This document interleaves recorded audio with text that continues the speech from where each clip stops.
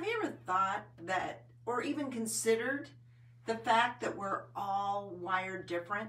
It's so evident, isn't it? When you have cousins or siblings or grandchildren, and you see and observe the uniqueness of how each of them interact or play. What are their favorite, like I had the grands today, what's your favorite shake flavor?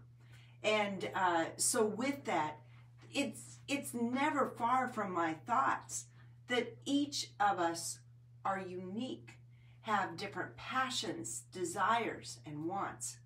But as a believer, how much more does that become evident? That as a part of the body of Christ, where Christ is the head and we're all members, he has a unique plan, a purpose, a design for us to fulfill in that story that he has written for you and me. So although we may have different passions and values, there are some important things that we share in common. And we all want to know that we matter. We want to know. And I love how God's word encourages us, whether we're the eye or the hand or the feet, they are all needed in the body of Christ, where he is the head. And you and I, understanding the celebration, the opportunity to encourage each of us in our unique ways, that's a part of God's plan. And Proverbs 25 puts it this way: the purposes in a human mind, they're like deep water, but an intelligent person will draw it out. You know, it takes time as we grow up and get away from childlike ways for us to get back to our roots, to get back to the beginning of who we are. You know, as a child, they're ready to tell you who they want to grow up to be. Their mind is filled with imagination and possibilities. And you and I, we've been given that gift of imagining, of contributing to a future beyond ourselves, one that can leave a mark for generations to come. But when we grow up, sometimes we forget, we leave aside the magnificence of dreaming, of having God shape and stir and awaken something far bigger than what we could ever imagine. In Ephesians 3:20, I love, and I often go back to that reminder that he wishes above all things, right? That we understand that he wants to do far over and above all that we could dare ask or think, infinitely beyond what we could ever hope or imagine. And so in this journey of life, sometimes we need to get back to that first love, to realize that we're his child, and allow him to stir once again that dream, that perspective that is bigger than ourselves, because we are a child of a great big God, and he wants to do far over and above, even beyond what we could imagine. But he is wanting to awaken and stir and reveal that to us through the help of his Holy Spirit. So let's pray. Let's unpack some simple truths tonight, and let's begin this journey of embracing this magnificent plan that God has, realizing that we're all wired different, but in that we still have a unique plan, and we have a unique purpose of knowing that our life matters. Lord God, I thank you for the help of your Holy Spirit, that you will reveal your truths. And we have come tonight with ears to hear. Lord God, unpack the plans that you have for us. You said that we're to lean not to our own understanding, to trust in you, and that you would make straight and plain the path. Well, tonight we've got our faith out there. We're ready to believe, to not talk ourselves out of it, but to talk ourselves in it, to decree and declare the great and mighty works that you have for us. In Jesus' name we pray. Amen. So think about this. God wants to reveal to us our purpose. People perish for a lack of knowledge. He wants us to know the plans He has for us.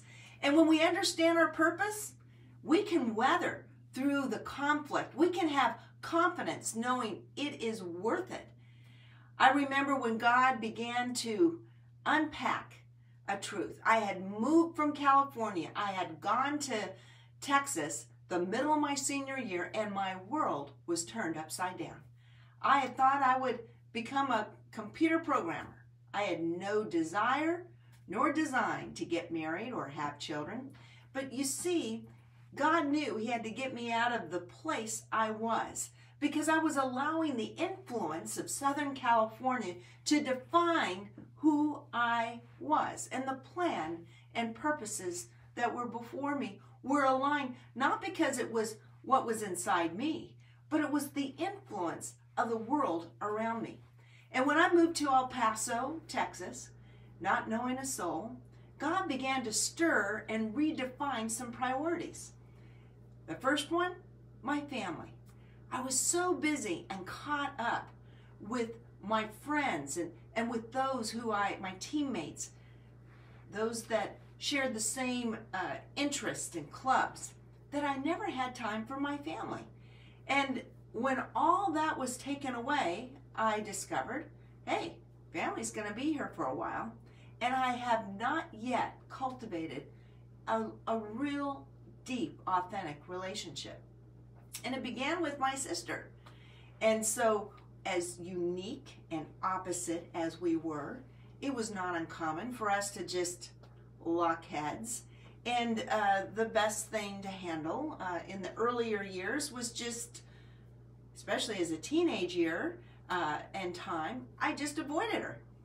But God challenged me as I began to seek and ask for Him to define how was I wired, what's my purpose. All that I thought was me, and now that it's stripped away, I realized I had taken on the characteristics of the society around me. And this scripture really unpacked itself for me at this time, and that's Proverbs 19:21. Many plans occupy the mind of a man, but the Lord's purpose will prevail. So in this season, as I began to just ask for God's wisdom, who am I? What is the plans that you have? And as He began to identify the importance of reaching out to my family, I intentionally desired a relationship with my sister. Was she gung-ho about it? No. I mean, all those years, I never had time for her. I honestly didn't celebrate the uniqueness of who she was. And just to flip the switch, it didn't go over right away. But love never fails. And as I continued to pursue this relationship and plant these seeds, it finally, because love, it will bring, it's a seed, it's a force, it began to bring about a closeness that started out small, but began to prosper and grow. So when we understand our purpose, there's going to be challenges. This tug of war with my sister that she didn't quite truly celebrate the importance and the value I was seeing at that time. But as she saw my heart, how true it was, and where I was coming from, over time, as I was patient, we began to build a relationship. And that went with my parents too. I was so busy before running and doing this, that, and the other, that it was fun to sit down and have some family meals and family times. My mom will tell you, if she's watching, I used to write notes and put them right outside my parents' door at night, just telling them how my night was, or if I came home late and missed seeing them. But I was intentional in this vision that God gave me.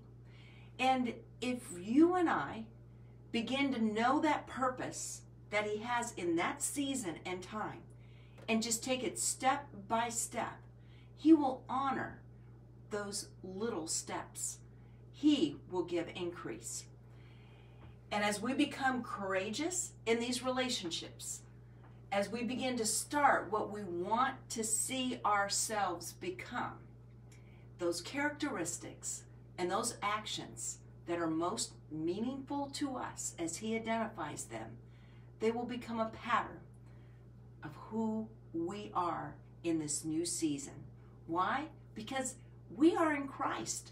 And sometimes we don't realize what that means. It's a process of becoming. But relationships, I found out that investment is eternal. And I want, especially those who have shared in that personal relationship with Christ, I want to invest in their life and know that they, and because do unto others as you would want them to do unto you, that they will want to invest back. And talk about invest back. Let's give a shout out to our facilitators tonight. How about that? Say hi to Tammy and to Pat and Ann who are interacting with you this evening. Let them know that you're watching. Give them a high five and let them know what God is revealing to you as you are understanding how you're wired, as you begin to realize the purpose and plans that he has for you. We have the need to belong, to be a part of a group. You know, I was thinking about this evening, and God brought me to the scripture in Philippians 2:2. He says it this way. He says, we are to be joined together in perfect unity with one heart, one passion, united in one love. And we are to walk together with one harmonious purpose. Isn't that interesting? Relationships, we belong together. There's something important about that connection with each other.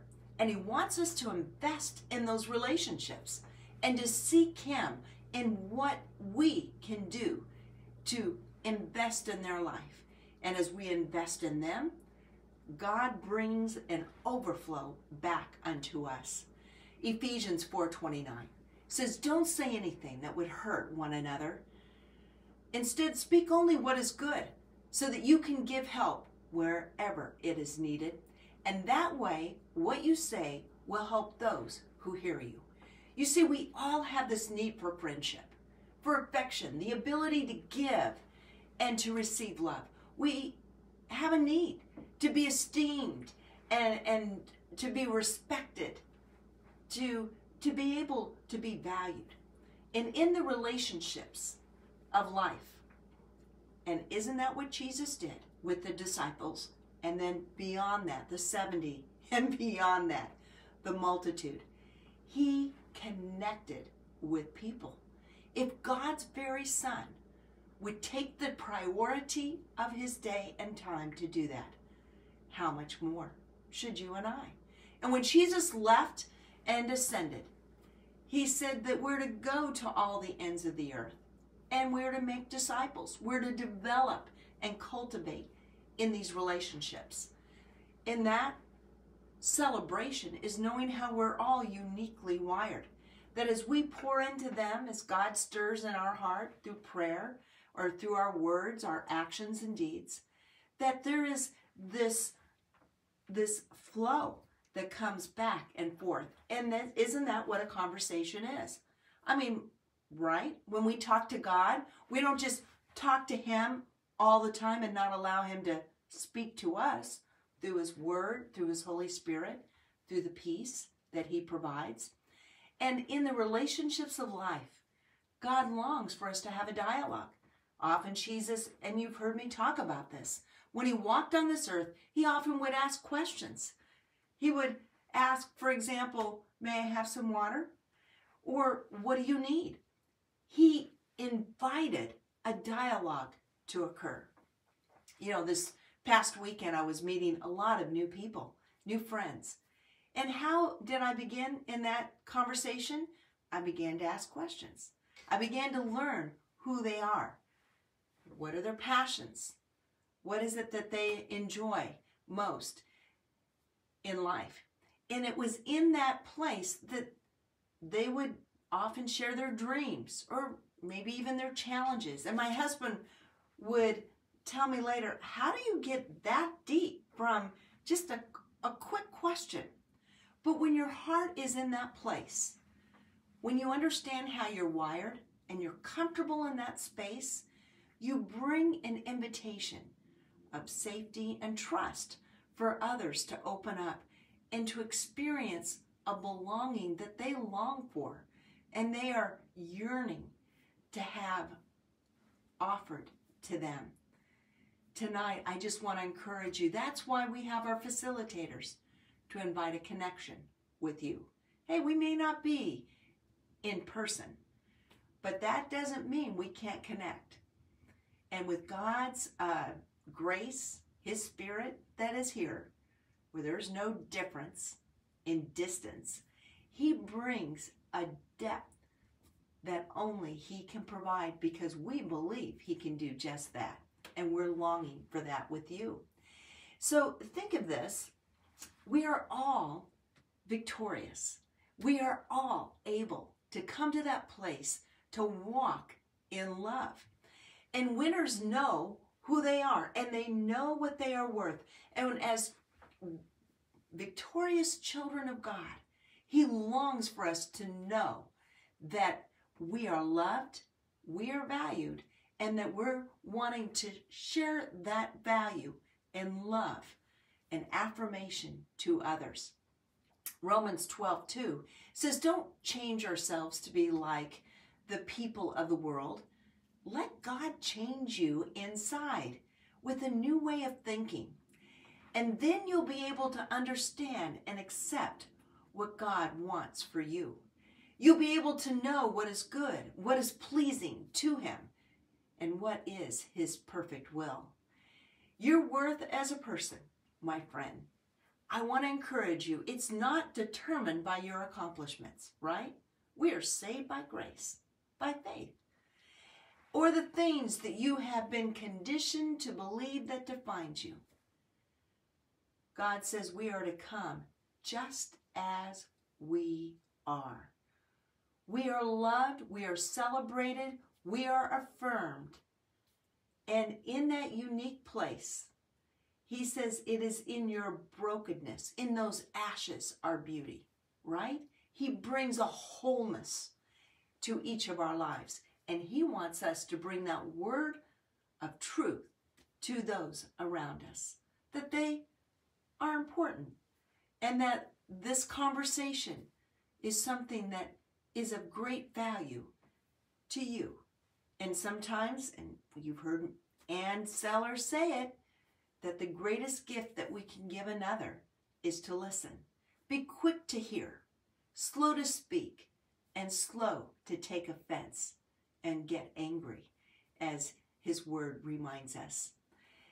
So your worth as a person, it is not determined by your accomplishments. And knowing your self-worth, it allows you to disassociate from the outcome of what you do with who you are. It's more about going through life, and you are intentional, doing the things that serve your purpose.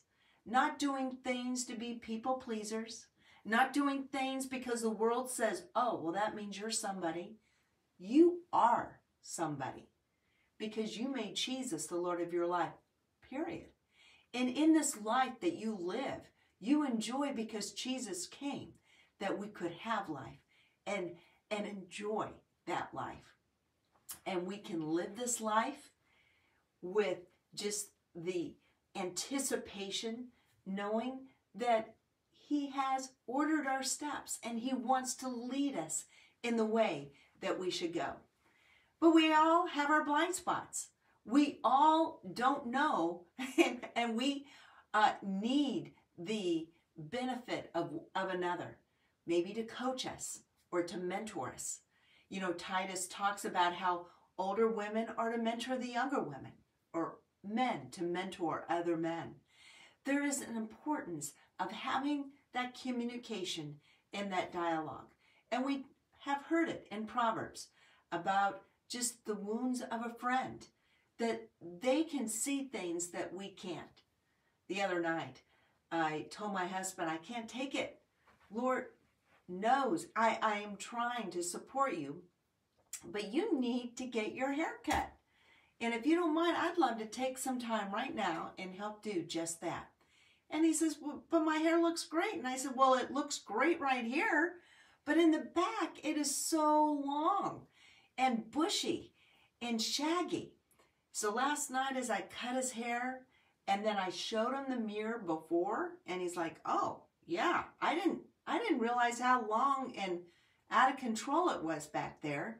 And then I showed him after I trimmed it and how much better it felt. He didn't even know it before. But you and I, we have blind spots, and we need the relationships of another. And it's fortunate, actually, if we can have that trusted friend who is courageous enough to be that mentor to help us gain that perspective. Or today, we can reach out to a coach. Or many times, if we ask God, He will bring that mentor in our life. Colossians 3:16 says, let Christ's teachings live in your hearts, making you rich in true wisdom. Teach and help one another along the right path. You know, knowing who we are and what our worth is, it gives us the opportunity to fight for what's good and to encourage that in others. It gives us the opportunity to take a pause, to pray, and be intentional when we're meeting up with friends or family, or when we are heading to the work office space. And not just be about the work, but be about the process of the relationships working together as a team. I have found that as I began to give and commit my day before God, just like His word declares, He will bring it to pass. You and I, we have an opportunity to commit our relationships before Him, to allow Him to allow individuals that can round us out, to bring a greater depth, a greater insight into who we are and the gifts and talents that He has poured in us. Many times we don't even know what that potential is, but there are others that might have the dream or might have the ability to awaken and stir in you and reveal to you some possibilities that you might not yet have thought of. But in that dialogue and in that conversation, faith arises, and it brings about, just as His word says, we're salt to the earth. It brings about a thirst, a desire to know more. Once you recognize a blind spot, you're at a turning point. You can commit to moving into a life where you become more self-defined, not anxious about what others might think, but being confident with who you are in Christ. And you're willing to communicate your needs and your desire to own up to these blind spots. And you can then stay in a path that is productive and progressive. But the choice is yours to make. Often I find in order to move forward, sometimes I have to move back. I need to apologize, or I might need to readjust some patterns, thought patterns, habits that have come in and have not brought and propelled me to a position that will create that space for God to unpack His purpose in my life. It might mean that and some of you know, we just cut out television. We cut out a lot of things that would bring distraction and, garbage in. It's a lot harder to be able to hear when you got all this distraction talking back to you. So I began to guard what comes in to the portals of my heart and mind. I began to create time to be in His presence, to be still and know that he is God.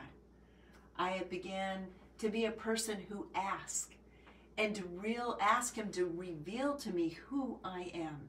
Tonight, I just want to encourage you that you are people of purpose, that you're wired unique and different, that it's okay to be with gifts that are not like what you see in other people. It's okay to celebrate the workmanship that God has defined you with. It's okay to be a person who's wanting to celebrate who you are. It's okay to put on a smile. Be confident in who you are in Christ. And in that place of wholeness, of worth, you are then to love others in a place of worth and wholeness, because we love others as we love ourselves. So winners, we're negotiators. As we know who we are, victorious, children of the King, we are able to negotiate and to create a place of peace. We are pursuers of peaceful relationships. And to find a mutual win, you have to make sure that you are pulling on the same side in this tug-of-war of life. I've realized in my work relationship or with my friends or children, family, that we're on the same team. And so my tug-of-war, it's not with them. It is with an enemy that wants to be divisive, that is wanting me to be selfish, and I choose rather to humble myself and to give and to seek a peaceful compromise. Am I happy with that outcome all the time? No. But I am pleased because I am honoring the God who is my Savior and Lord. 1 Corinthians 10:24. People should be concerned about others and not just about themselves. Tonight I pray that it awakened and stirred in you a hunger to understand and to reach out and to find greater depth in how you are wired and the purpose that he is revealing. Allow him to go deeper. Look at the skies and gain that perspective of a mighty God that will do far over and above all you could ever imagine. And hey, we've got some things happening. This year I wanted, and the board agreed to do something different. And it's Let's Connect gatherings. But our first one is going to start out as a virtual. But our other quarterly gatherings, we are looking forward to meeting in person. And so, if you're interested, look on the information line that will be provided for you to sign up to participate in this first event scheduled in March on a Saturday, March 12th, from 2:30 to 3:30. And our very own Pat Dinkins, who's facilitating tonight, she will be creating a forum, an opportunity to have a dialogue with a guest speaker who happens to be her good friend, Reverend Dr. Tina Mackey Badilla. She is a CEO and founder of Move, M-O-V-E, that actually represents designed actually to motivate others to victorious empowerment. And together they're going to have a conversation back and forth discussing this topic, loving in season and out.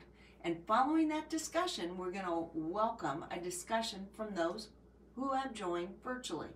It's going to be a great opportunity for this launch of a new experience that we hope to, in June, do in person.